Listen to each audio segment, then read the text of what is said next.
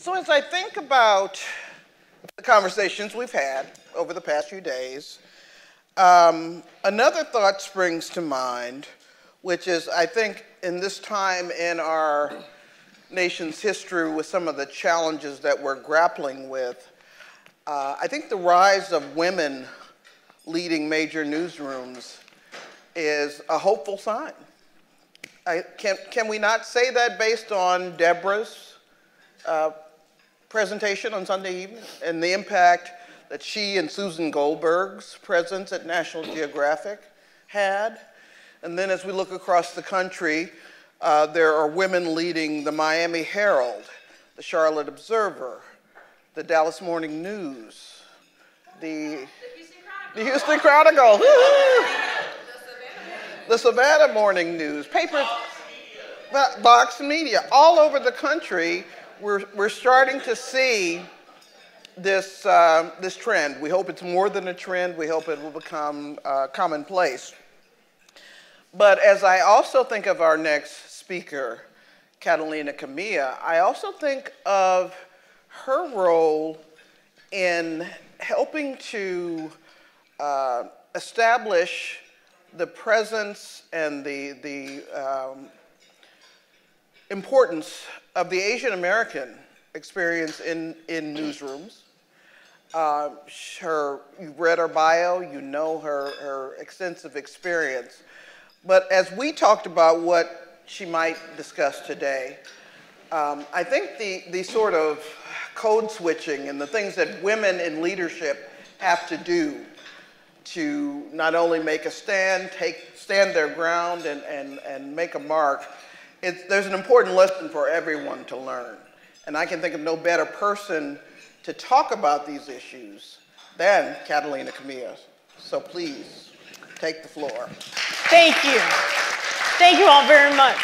I was telling Rachel, nice job, NPF fellows, on improving the weather here in Washington. I am glad to be here. This is one of my first in-person events in a while, and I am glad that I am here to hopefully, help you all and pull you over the wall. It's a phrase that I learned early on working with the Freedom Forum and their Chips Quinn Scholars Program, which places interns of color in newsrooms across the country. And John C. Quinn, one of the founding editors of USA Today, who founded the Chips Quinn Scholars Program, had this saying that it was all of our responsibility to help the next person up over the wall. And I may not remember all your names, but when I see you or encounter you in the future, please remind me that we met here. And let me set the stage for a couple of things that I'm going to talk about today. One, I want you all at the end of my presentation, just like with the other presentations that you've heard, is to walk away with the feeling that you're not alone, okay? You have allies and friends in this room. You've made allies and friends amongst your speakers. And then you're going to be in a position, no matter what your title is, where you work, of being leaders and also bringing along the next person, okay? I hope that after my talk, you get inspired about thinking about coming back to Washington or specializing in a career as a public affairs journalist, because that's what I do. I specialize in government and political reporting. But I also want you, hopefully, to walk away knowing that the power and the courage that you need to be successful journalists today is right in here, okay? I'm going to start, though, with a quiz. We are in the shadow of the White House, and you're not too far away from the U.S. Capitol.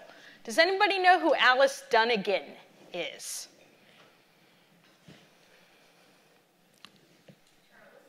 Journalist, yes, that's right. That's right. Miss Alice Dunnigan was the first black female to have credentials to cover the White House, to cover the Congress, and to cover the Supreme Court. I stand here, and you, men and women, are here because of Alice Dunnigan. Alice Dunnigan was born in 1906 in rural Kentucky to a sharecropper and a domestic worker.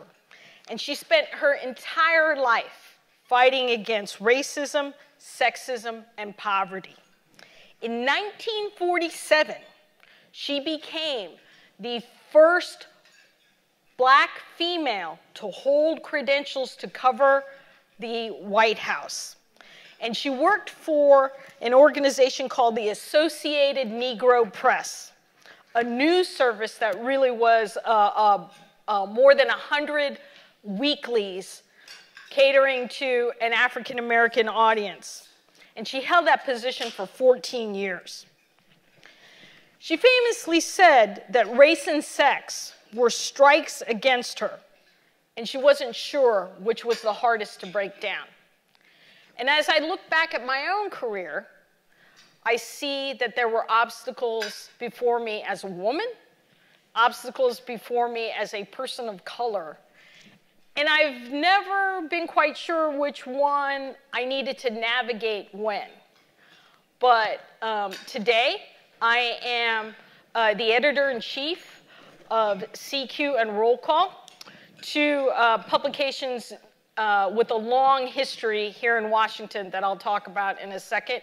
I am the first woman of color to rise to this position. And these publications are what I would call specialized or niche media. And it's an opportunity for you all to think about the media landscape and knowing that government and political reporting isn't just the Washington Post or CNN. It's organizations like the New Hampshire Bulletin, State's Newsroom. It's organizations like CQ Roll Call.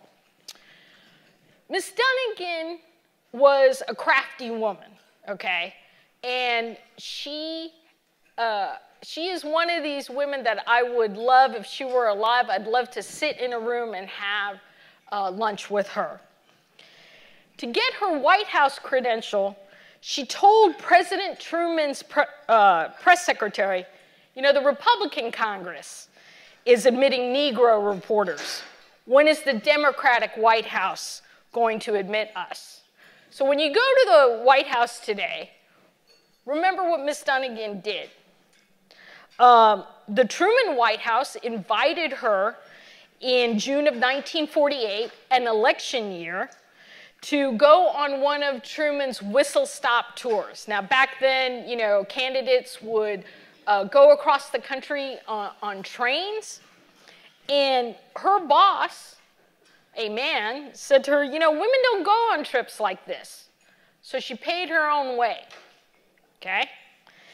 And while she was on board the train, she broke a story because she saw as the train was going through Missoula, Montana, there were students and people lined against the railroad tracks late one night. And one of them asked President Truman a question about civil rights. And his answer seemed to indicate that civil rights would be part of his platform in 1948. And because she was there, because she was present, because she fought to be there, you know, there was a picture of her and President Truman shaking hands in more than 100 weeklies the next day. She had a story that no one else had, okay?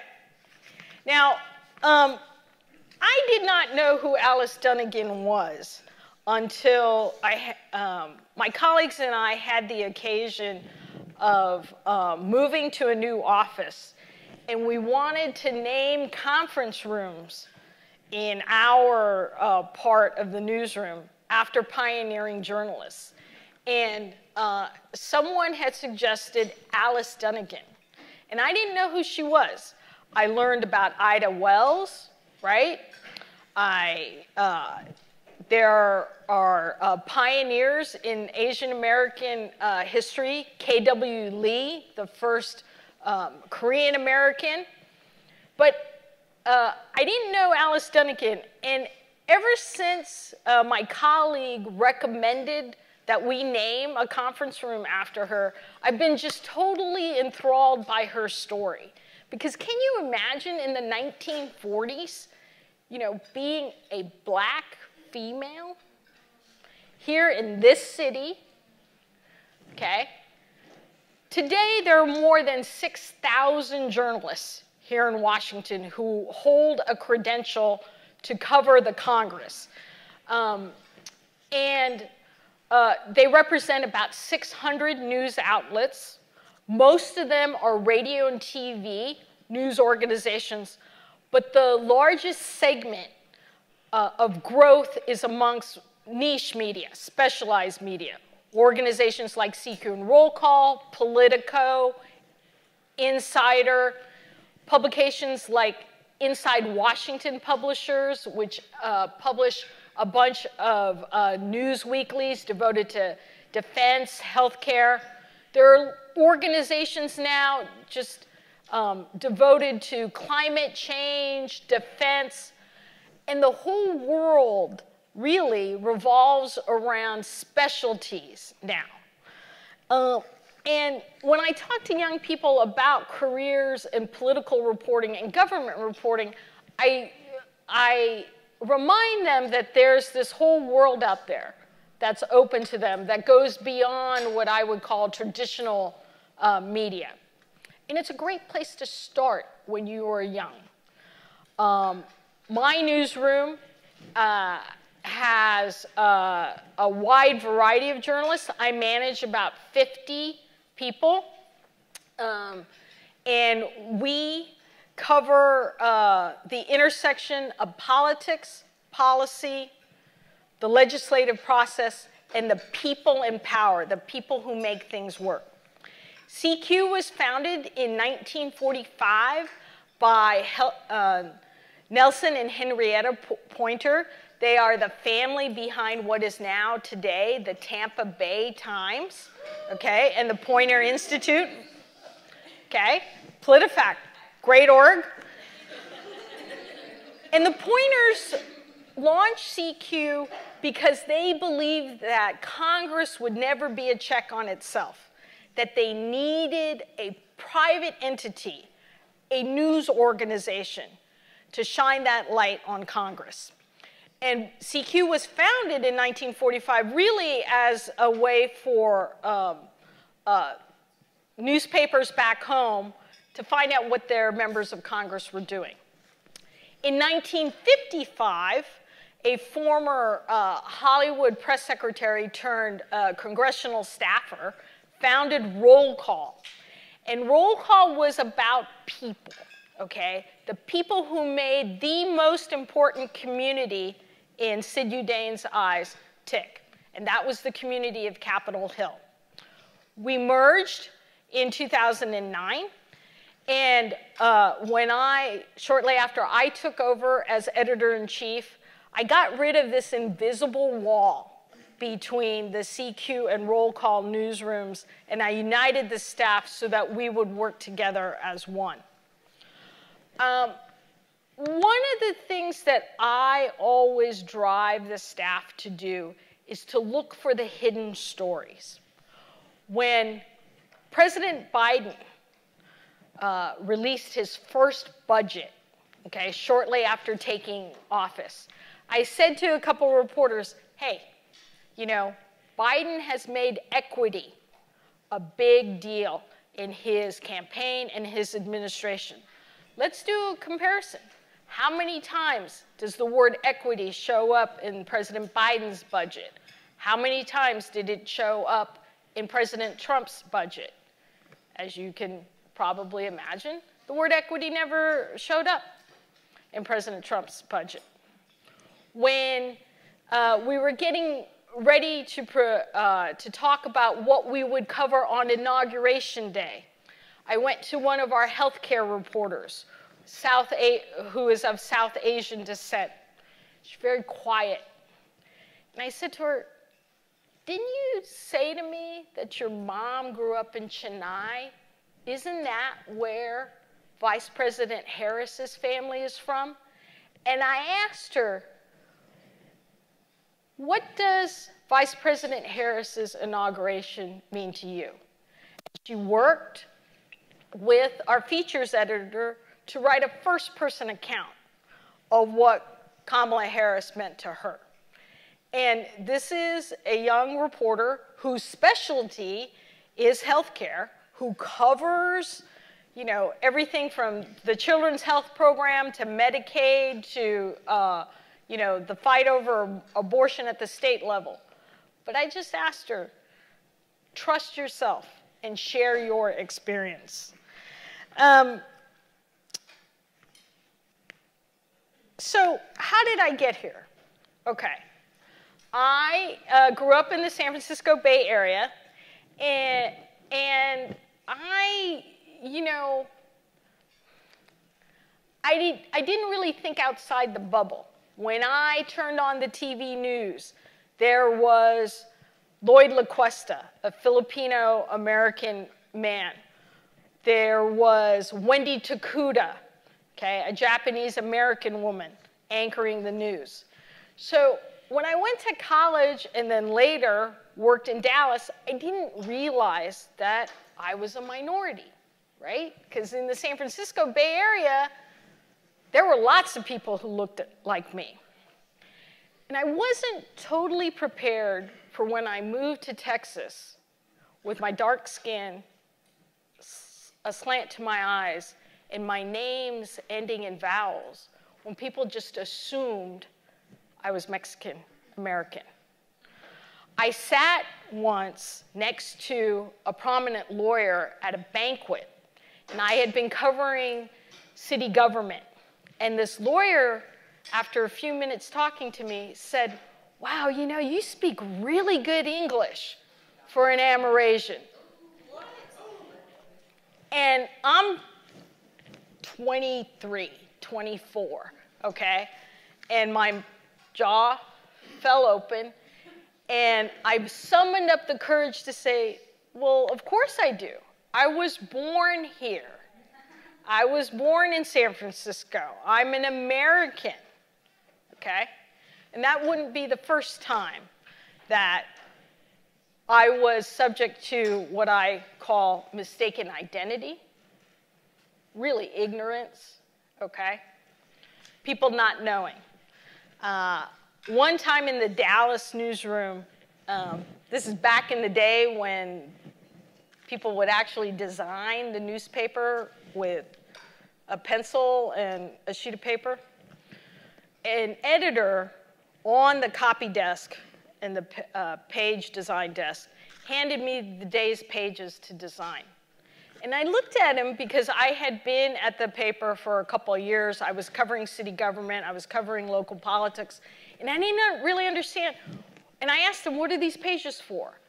He assumed that I was the new page designer and copy editor, a Chinese-American woman, 10, 15 years older than me, who we looked nothing alike, but he just assumed that we were the same person. Later, that person and I would become the best of friends, and we both had the honor at different times of leading the Asian American Journalists Association, a group that has been there for me since my days as a student at Southern Cal. Anybody USC? Nah, because I was going to say, if there was a USC student in this room, you get lunch out of me, okay? But there you go.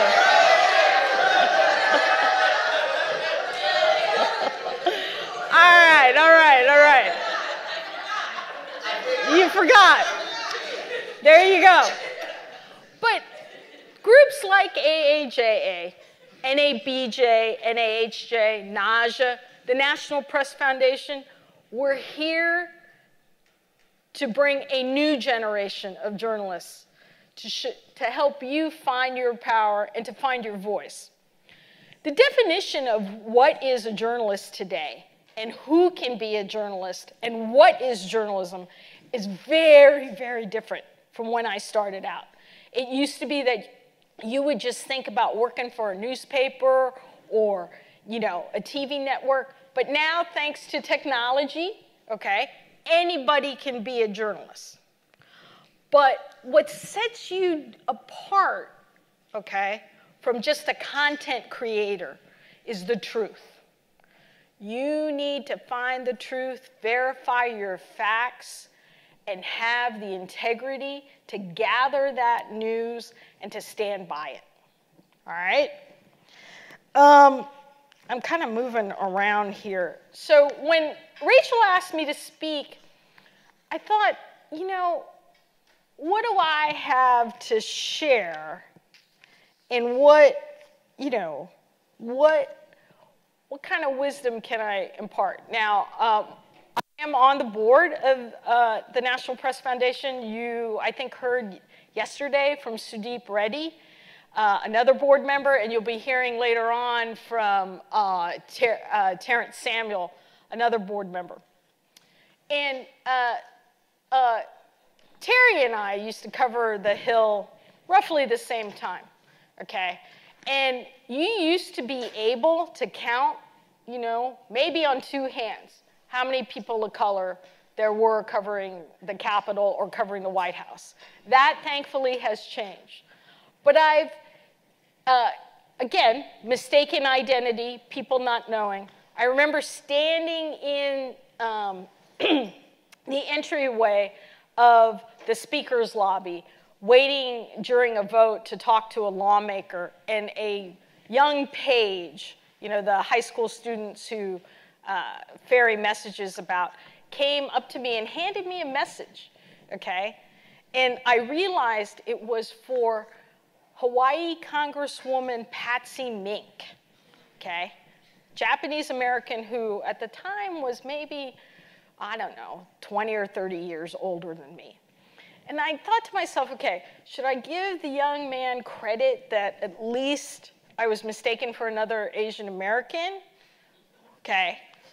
And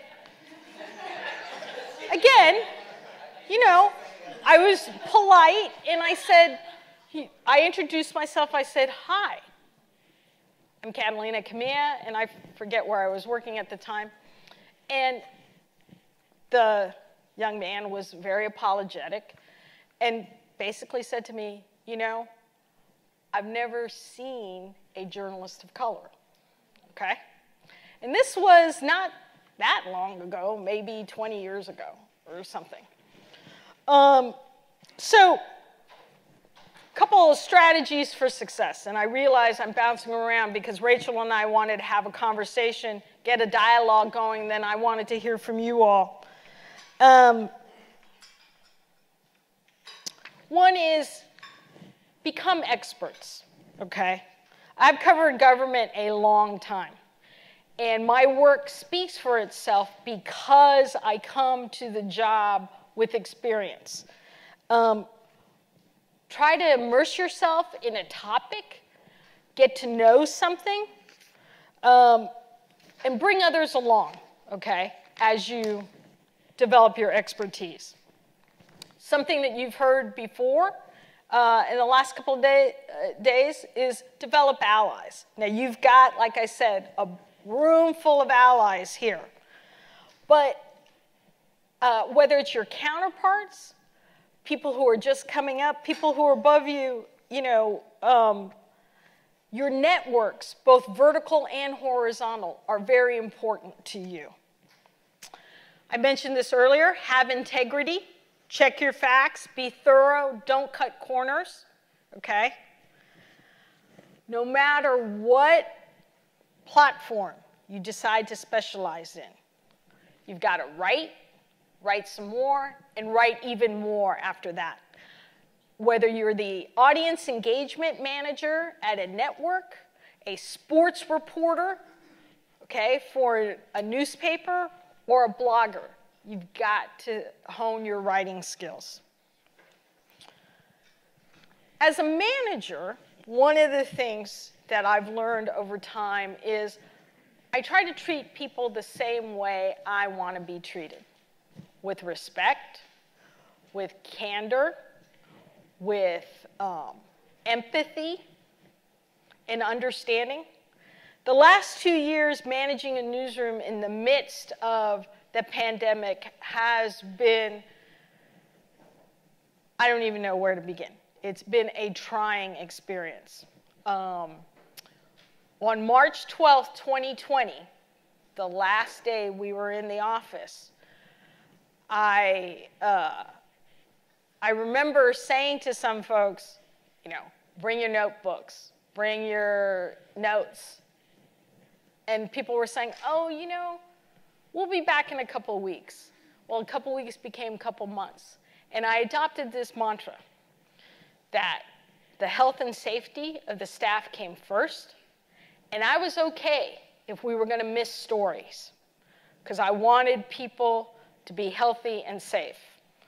I talk to people all the time. I am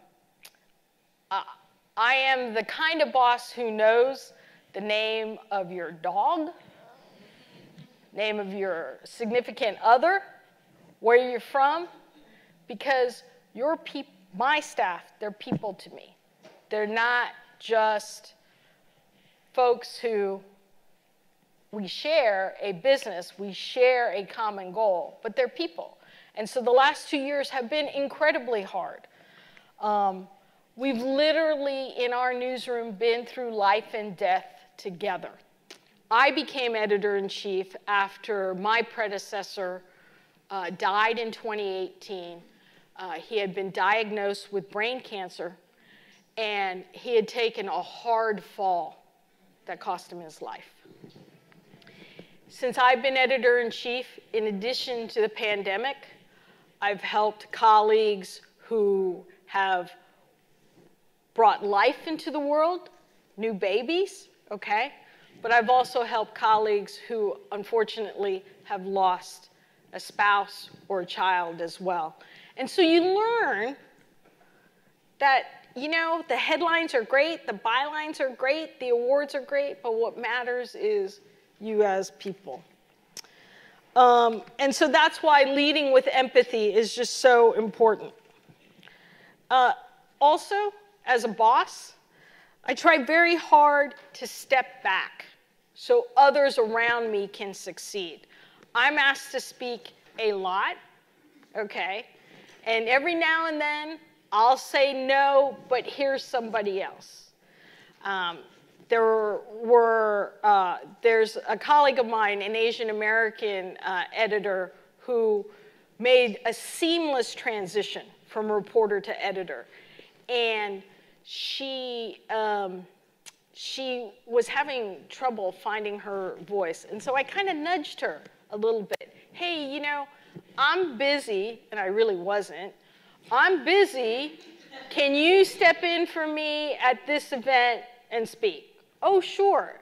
And she was a huge hit, okay? When folks ask me to participate in meetings, I say, do you really need me, or do you really need Rachel, who's on the front lines? And I'll promote Rachel. I step back so others can have the spotlight. It's something called imprinting. I am imprinting for you with others so that they know who you are. Two very important things as a female leader of color that I've learned to do. One is I don't apologize. And no disrespect to the men in this room, but men, when they're in charge, they don't apologize. So when I say, like I'm in a scrum and I want to talk to a lawmaker, I don't say, I'm sorry, do you have a minute? Can I ask you a question? I'll say, Acacia, may I have a minute? Can I ask you about this bill on the floor? I don't apologize. Women in particular, men, young men, don't apologize when you're speaking for yourself and asking for a new assignment, recognition, more responsibility. Raise your hand, because people like me, we're not mind readers. Alexi, if you want to someday cover economics for the New York Times, or if you want to write a financial blog, you need to let me, your boss, know that. And I'll find a time, I hope, where I can get you on that path. I've done that a couple of times where I've gone back to reporters and said, hey, you know, the first time, Deba, you talked to me and you said you wanted to cover the State Department. Well, this person's out today. Do you think you can go to the State Department news conference? I try to do that, okay? And then the last, probably most important thing, and I have trouble living up to my own admonition, but as a female in a leadership position and a person of color in a leadership position, I've learned to be comfortable with being uncomfortable, okay? And by that, I know that leadership is not about winning friends. Being the boss, being editor-in-chief and vice president of CQ Roll Call is not about winning friends. I have 52 people I'm responsible for. I am their advocate. But I also sometimes have to mete out discipline. I have to say no. I have to tell people that I respond to no. And it's uncomfortable, right? One of the things that I've overcome over time is I'm not a very tall person, as you can see, okay? And whether I'm running around in crowds up in the Capitol, or I'm in a room of mostly men, you know, I stand tall. I project, okay? And sometimes they don't know that I'm shaking inside because I'm uncomfortable about it. But I know that people are counting on me. So I learned that my leadership is not because I hold a title, okay? You all will be leaders regardless of whether your title is reporter, researcher, or editor-in-chief. Leadership is not the title that you have. It's the way you project, the way you carry yourself, the way you ask for and demand respect and give respect. And that's where I think we should stop. Well, I think I have a couple of urgent burning questions. Let's Right. Sonny has questions too. and what we're going to do is open it up to questions for the group, but I could not help sort of asking about more information about that moment when the kid handed you the note and it was for someone else, and you had to make a decision, well, you know, don't take it personally, whatever. I want to talk about this issue of managing expectations, of constantly having to assess and weigh, was this a slight, was it not? Talk about how you handle it after. Okay, I have handled it well and not well, probably more not well than well. Okay, I've learned the hard way that you should assume positive intent. But my colleagues will tell you I am the first person in your face when you step over the line that I perceive is there. Okay, now, this was a 16-year-old, 17-year-old, and it wasn't gonna, you know, he wasn't gonna learn if I jumped down his throat, okay? Now, I can tell, unfortunately, I have lots of stories about this. Let me tell you another one. A prominent civil rights leader once just assumed that I was Hispanic, okay? And I thought about it. I was uncomfortable about it. I said something to my editor. And my editor said something to the editor-in-chief. And the editor-in-chief called that civil rights leader and advocated on my behalf, which I did not expect, okay? And that civil rights leader, next time he was in Dallas and I happened to be at the news conference, took me aside and said, I'm sorry, and we had a conversation. I look for opportunities to have dialogue with people who slight me. And I need to do it more often. You know, I can even top you, Kat. So when I was I'm sure Miss Rachel can top. Okay.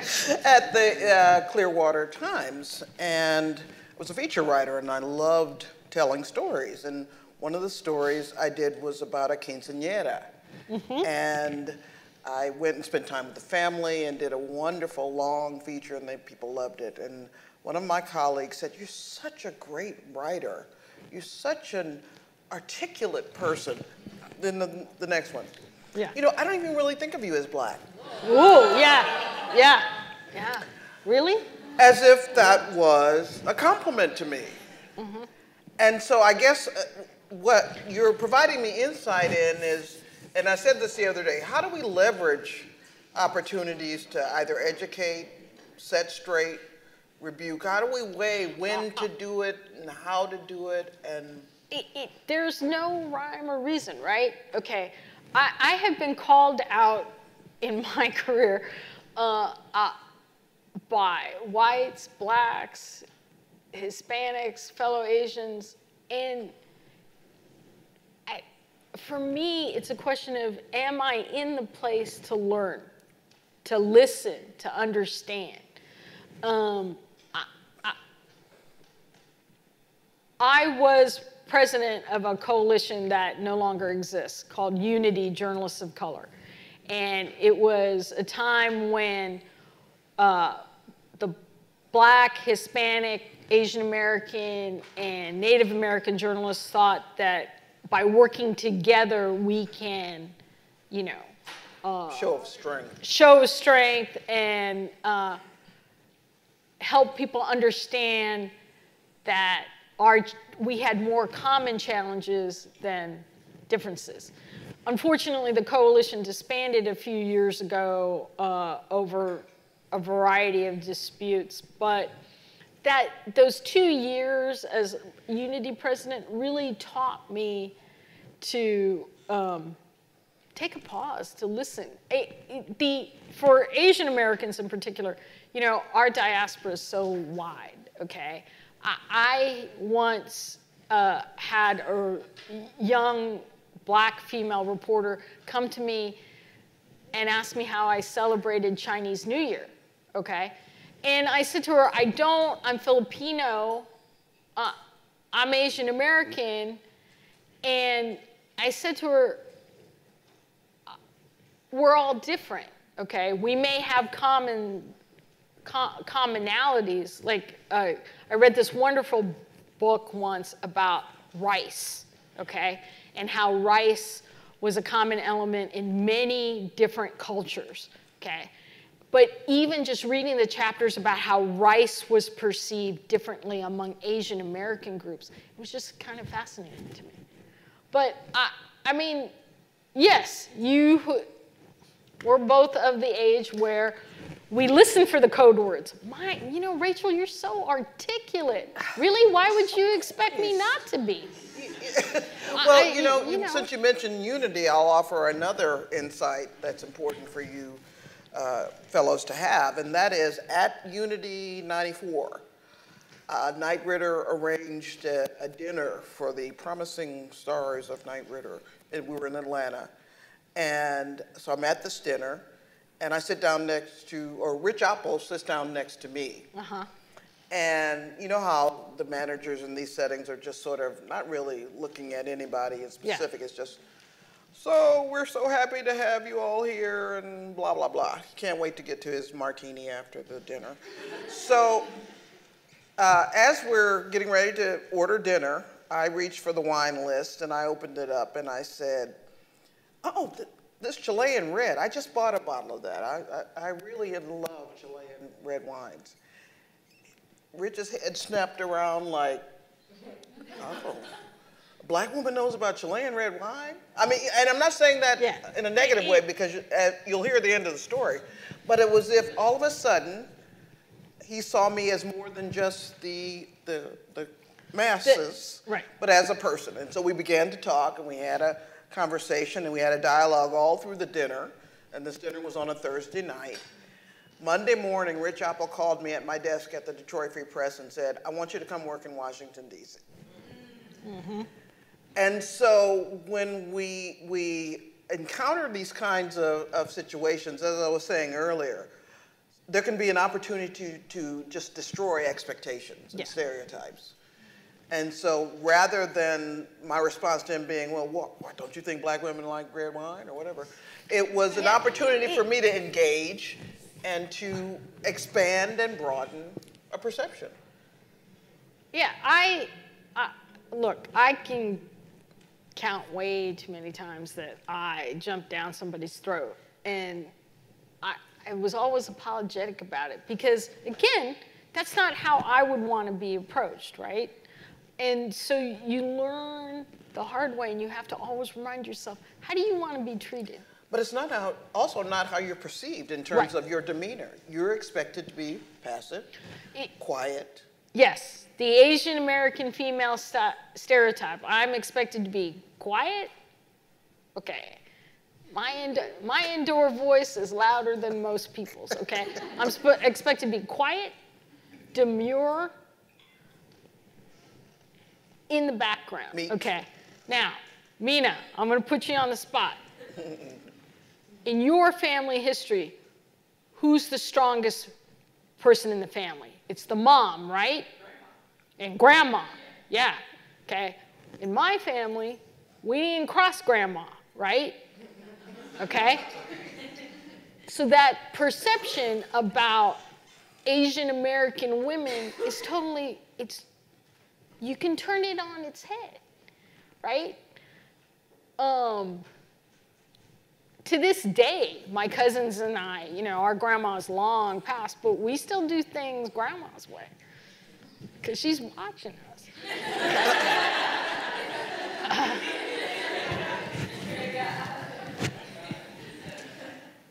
I just wanted to say a special thank you to Kat, who beat me to the punch.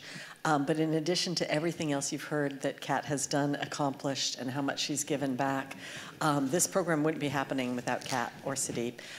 Kat was one of the first initiators. She's been involved with the Maynard Foundation.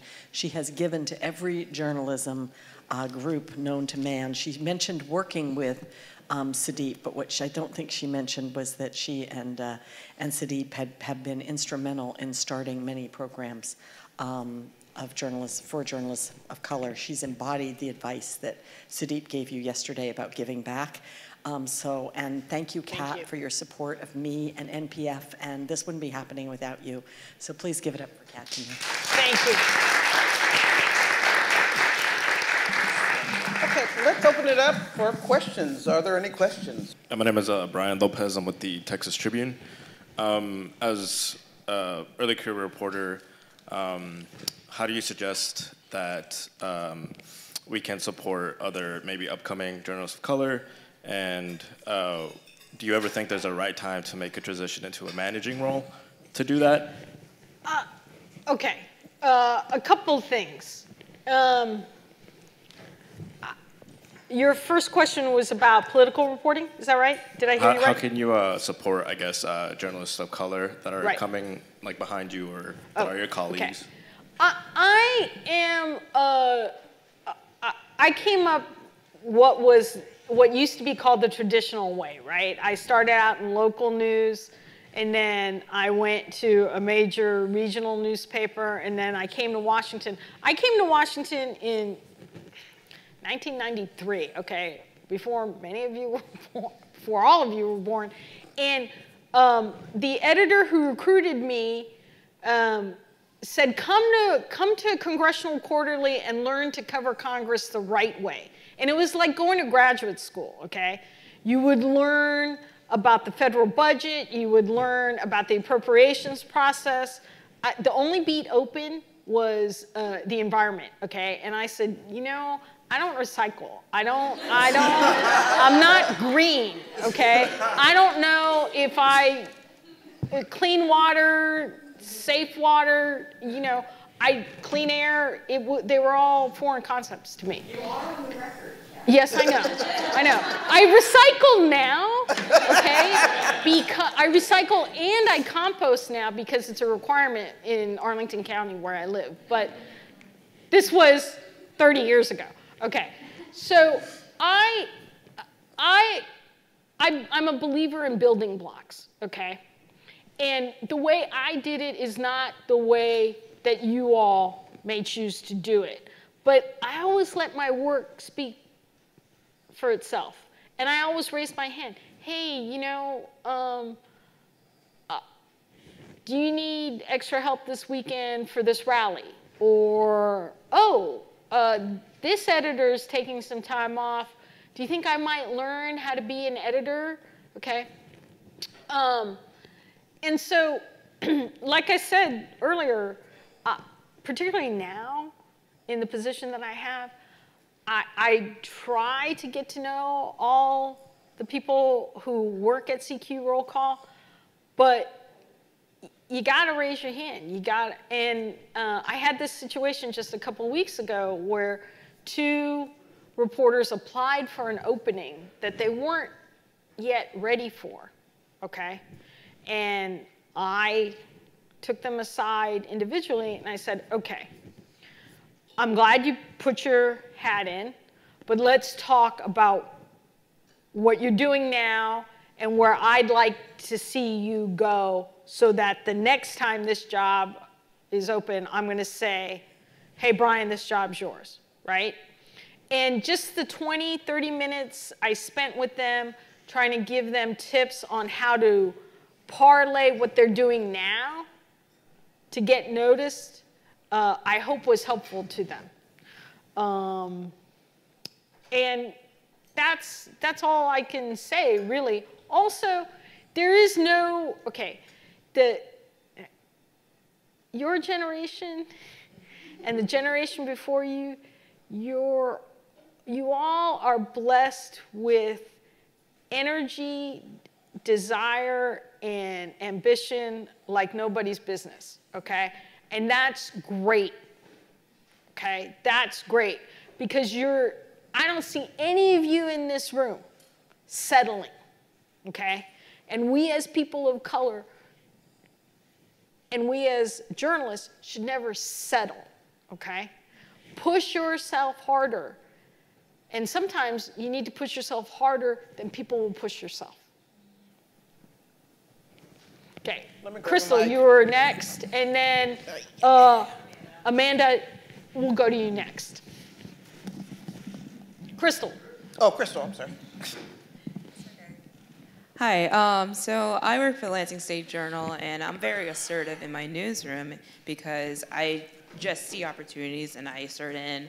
And for me, I like to be that leader, but a leader as a reporter. So like, what's your advice to others who want to be a leader as a career reporter and not a leader who wants to go on and to be in an editor role? You know, a 3 things, Crystal.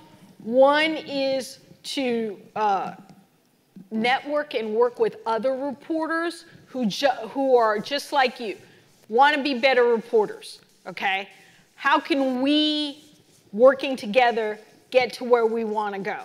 And if it means that you and other reporters, whether it's reporters with 20 years of experience or 2 years experience, go to your editors and say, you know, we need more training and here's where we can get it. Or we want to start writing about, you know, changing conditions, changing demographics in the State House in Lansing. Again, finding your allies. The other thing is to look for the opportunities that help you, but also the news organization, okay? It's where your needs meet business needs, right? Let's say there's you go to a community forum and you hear from readers of the Lansing State Journal that something is not being covered at the State House. And maybe that interests you. So you go to your editors and say, you know, I heard at this community forum that readers want more information about how their lawmakers voted. What if I tried to do X? And then go back to the reader who suggested that and say, how did this work for you? Could you help me by letting my boss know, hey, this is the kind of article coverage that we might want to see. And you're absolutely right, Crystal. Not every reporter wants to take an editing path. Up until about 10 years ago, I went back and forth, okay? And again, because of the unfortunate circumstances of my predecessor dying, I was kind of thrust into this position. I was a senior editor working with reporters who covered the Supreme Court and influence and power, lobbying, campaign finance, and whatnot. And I was happy as a clam. But, and I had kind of senior editing positions in previous jobs where I burnt out after a couple of years. And I thought, oh, do I want to do this again? And then the next thing I know, it's 4 years later, and I'm still doing it. There are moments that are incredibly rewarding. But for me, the most rewarding moment is when I see you or someone on the staff reach their potential or do what they want to do. And it doesn't have to be my way. Who's next? I have two questions for you. The first is picking up on a couple threads you've already mentioned, where you left off with Brian's question about having that internal drive and really pushing yourself to do the work that you can do. I know I personally have a little bit of a complicated relationship with ambition. And you also mentioned, you know, sort of the flip side of that, or the dark face of it, with burnout. So I'm wondering how you have found a workable balance for yourself. Okay. I've not, and I'm going to be working on it for a long time, okay? I'm really looking, okay, let me back up for a second. About ambition, okay? You can take big steps if that works for you. You can take tiny steps, but take the time to look back and look at your own growth.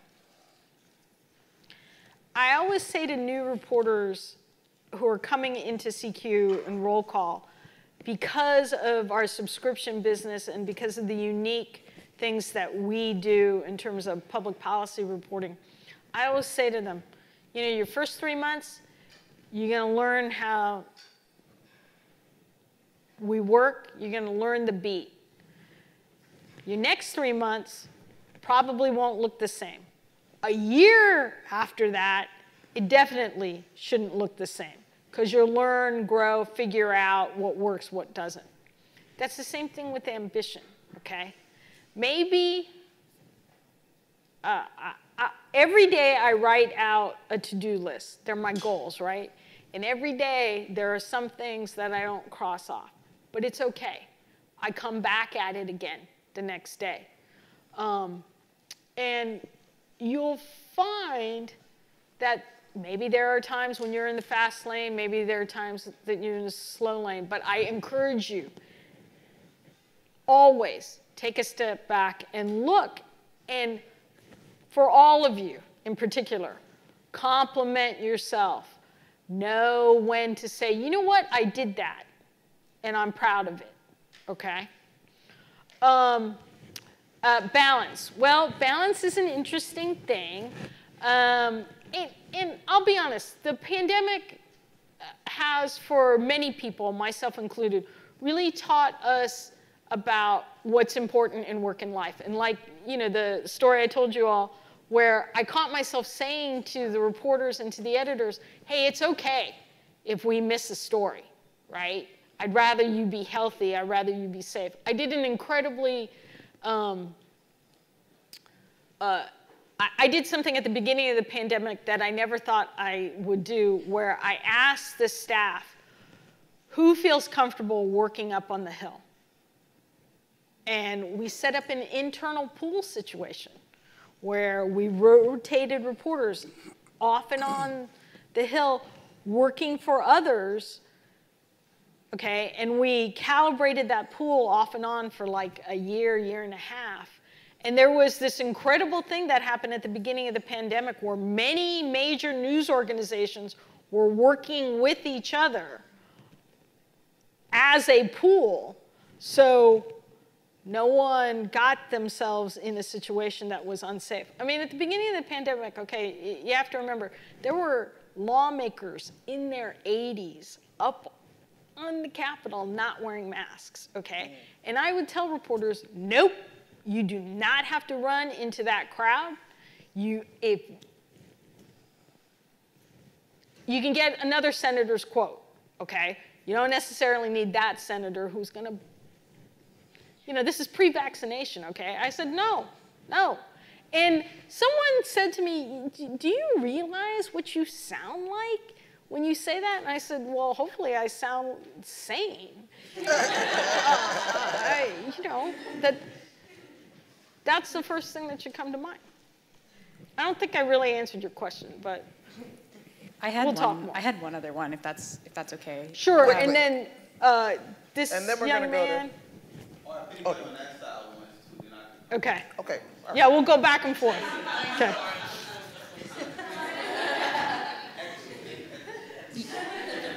And I apologize, I'm only looking at my watch because I have no concept of what time it is. So, because I can talk all day, unfortunately. Go for it, Amanda. You talked a little bit about how with the two reporters who applied for a job they weren't ready with, you had that conversation with them. I'm wondering what your advice would be if you're somebody who doesn't have that editor to pull you aside and say, here's how you bridge that gap. What advice would you give? That's a good question.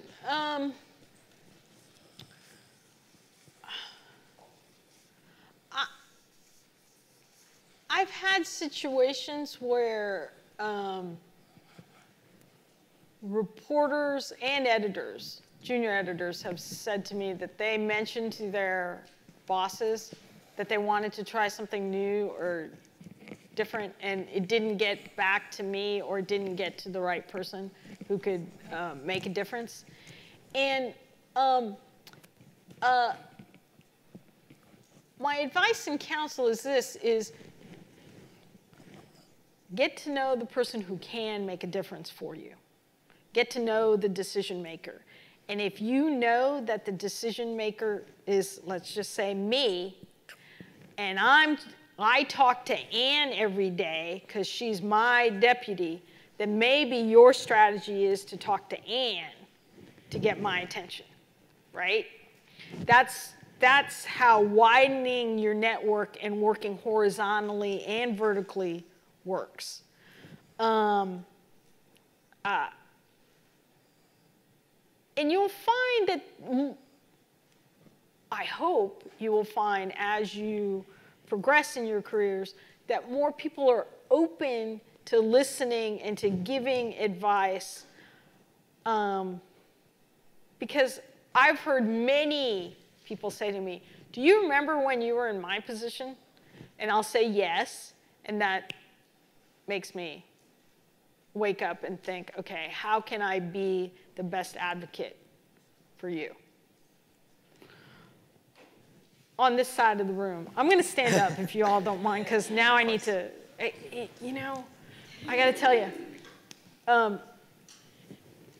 I just hope that we all get back into in-person work soon, because I spend way too much time talking to a computer screen sitting down. So, yes, Hi, Raphael. good afternoon. Thank you. So I was hoping you can share some advice on how we can hold managers accountable from, you know, the positions that we're in now as, you know, reporters, particularly when it comes to issues of commitment of diversity and representation. I mean, our company, for example, has expressed that they want to reach parity by 2025, but hiring is only part of the issue. After that, it's the retention, and there's been a lot of kind of issues. I feel not just in our company, but probably all across the industry of the support and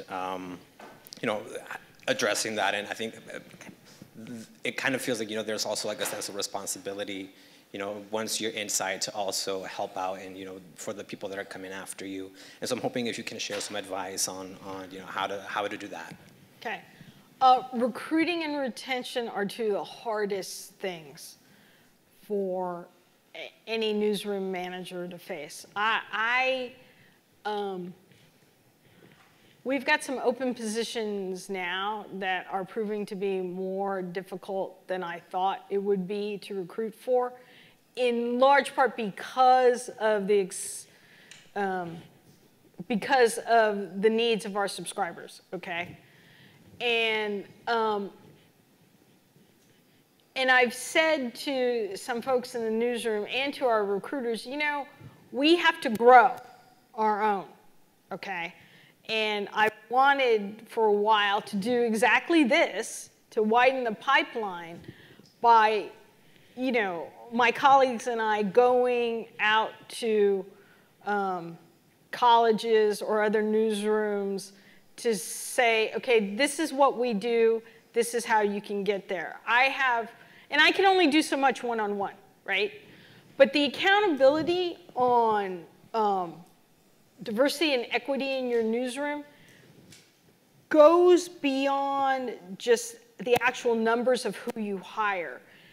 It really starts with, are you taking the steps to build that pipeline? What are you doing to put the news organization out there?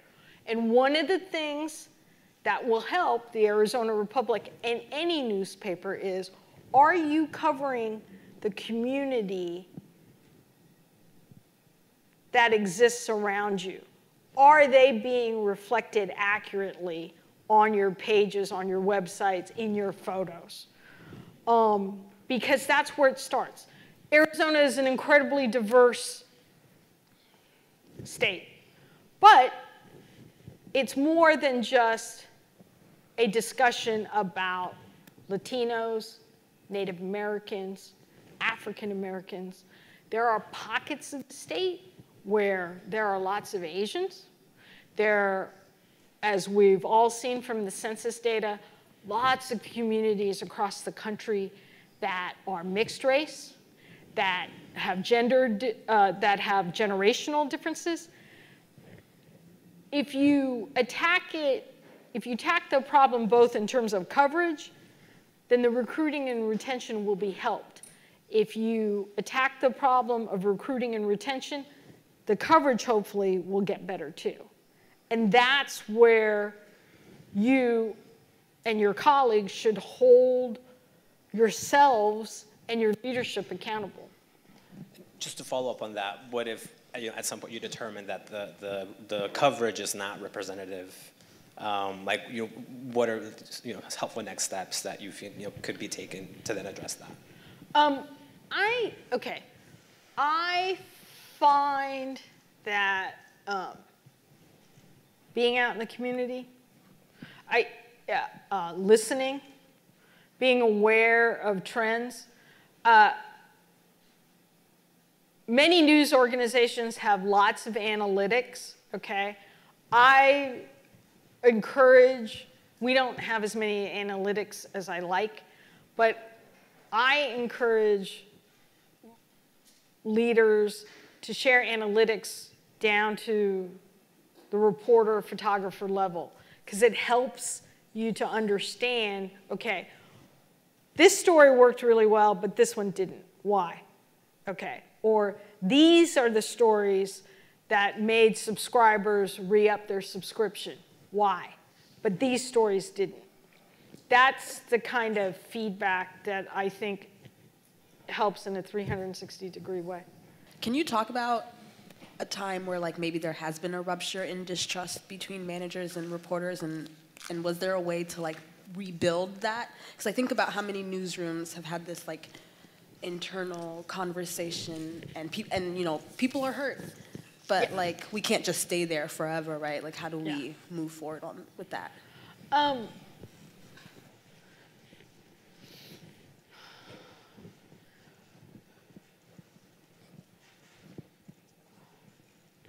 There have been a couple of times in my career. One time in Dallas, I forget what the situation was, but we were having a staff meeting where an African-American female reporter and a white male reporter disagreed about some coverage area, okay?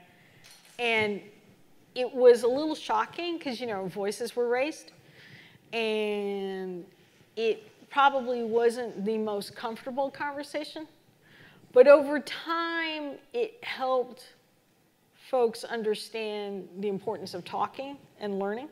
Okay. One of the things that happened in my own newsroom after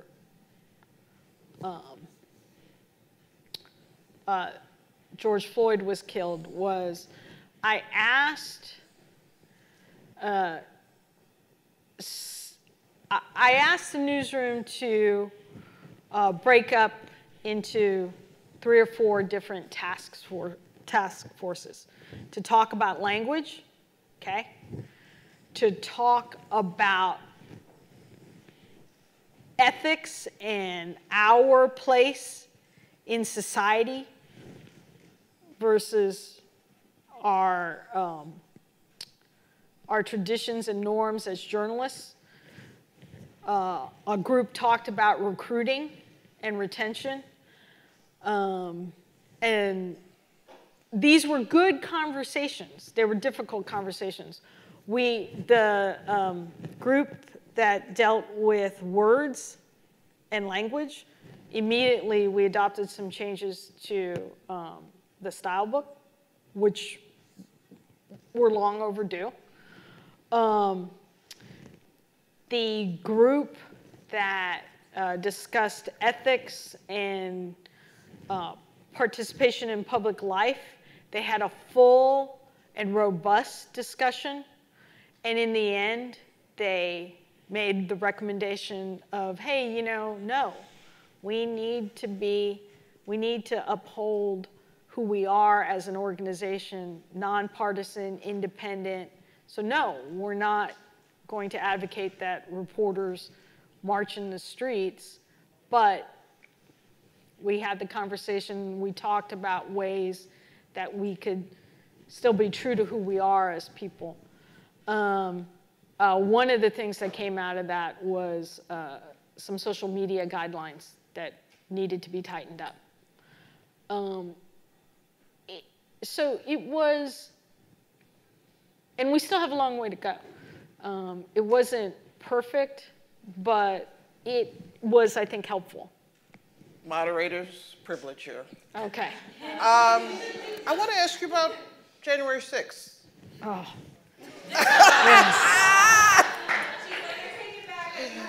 Okay, all right. Just give us your top notes about being a woman of color leading a media organization on January 6th. Okay. On January 6th, there were 5 CQ roll call journalists at the Capitol. 3 photographers. Is that right? 3 photographers, 2 reporters. I encourage all of you to go on the roll call website.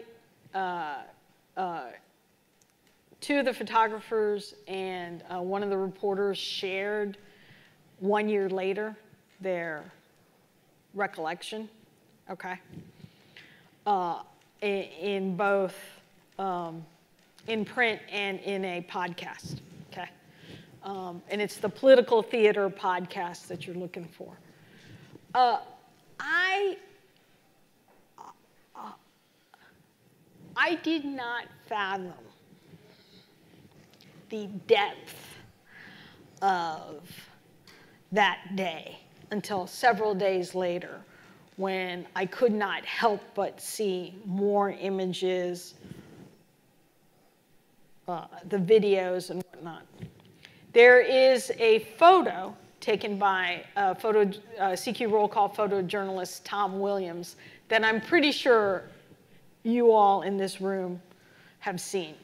And it is the photo of the Congresswoman hyperventilating in the House chamber, being aided by 2 male congressmen.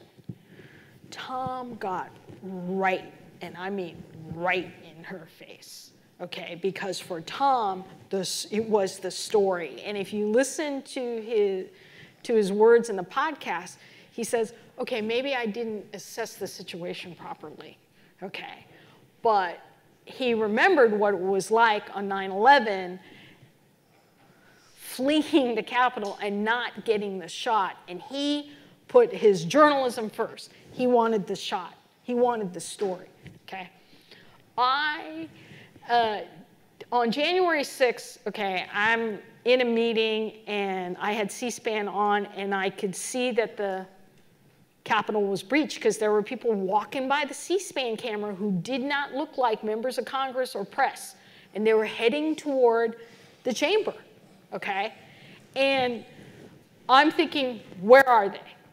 Where is the CQ roll call staff? 1 photographer was outside. 2 photographers were inside. 1 was in the House chamber. The other, a woman, we later learned, was right around the corner from where the Senate chamber was breached. Okay, that picture of the Capitol police officer who, steered the crowd the other way, she was around the other corner. Okay, we didn't know that until much later. And I did not appreciate just how scary and incomprehensible it was. And I woke up, okay, by Sunday morning saying, you know what? The staff needs help, and it's not just the 5 who were there, but for those who feel as though they should have been there, because this was still at a time when we were keeping a lot of reporters off the Hill, okay? And another editor and I, we called the DART Center for Trauma and Journalism in New York. And, their phones were ringing off the hook. And we said, we need help. We need to reach out to the staff, not just those who were there, but for the last 2 years who have been working nonstop. They have been traumatized by covering COVID, okay? They have been traumatized by working in this environment. The staff also, particularly here in Washington, if you've been covering politics and government since 2016, it gets a little tiresome to hear that you are the enemy of the people. And I did not fully understand or comprehend all of that trauma until we let it all out in a great session that the DART Center moderated for us. And we've brought the DART Center in 1 or 2 times since then. Once to talk to managers on how to manage in this environment. Again, a check-in with the whole staff. And I know that the DART Center has done this for lots of news organizations since January 6th. In emotional resiliency, this is a good way to end this. Emotional resiliency is the skill that they do not teach you in journalism school, okay? But it is the essential skill to survive in journalism today. To know, to be able to withstand not just the internal pressures of doing well as a journalist, but the external pressures as well. I encourage you all, okay, to go on the DART Center's website because they have these really helpful guides of tips on how to handle stress and trauma. And the most important thing is it's okay to admit that you're dealing with stress and that you're dealing with trauma and to seek help. Ladies and gentlemen, you have just received a master class on the impact of a woman's leadership. Thank you. I have been in this business for almost 40 years now, and I've heard this woman's name throughout most of that time. And so coming to work for NPS was my first opportunity to meet her, and it has been such a privilege. I hope you all are as been nurtured by her comments as I have. So thank you so much. Thank you, Rachel. And thank you all. Thank you for inviting me. I hope you all have a good time at the White House. And as you go into the press room and take a tour, just remember Alice Dunnigan. We will carry her with us. She was there for us. Do you have any Thank you. last-minute advice for us in the White House? Okay, well, let's see. You know, I don't know who, there's some permanent press workspace, so I don't know who's been working permanently. Our reporter goes in when he rotates and shares a desk, actually.